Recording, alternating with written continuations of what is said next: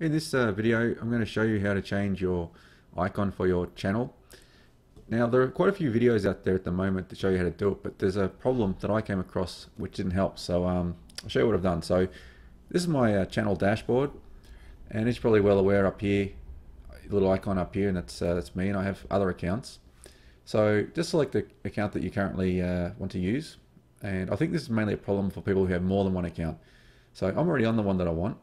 So I can just click on this little thing here, and if you don't have that, you can also just type in, in the browser here, youtube.com /account.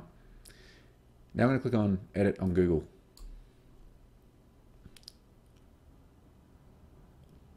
Now this is where the problem was coming up for a lot of people.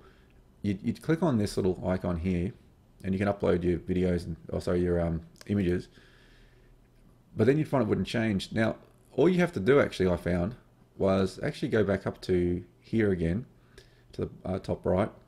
Mine seems to not be doing it anymore since I've fixed it, but all you need to do is actually then just change accounts again.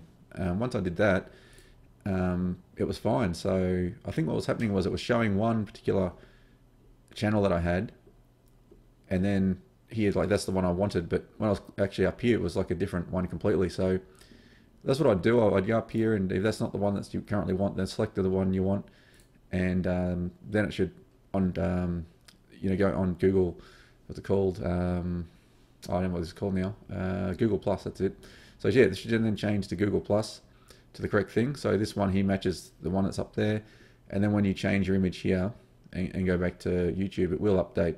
At least that's what I found, so I hope that's helpful for you. It's a short video, but it was something that was driving me a bit bonkers, and I couldn't find a resolution until I sort of worked it out myself. So I hope it worked for you.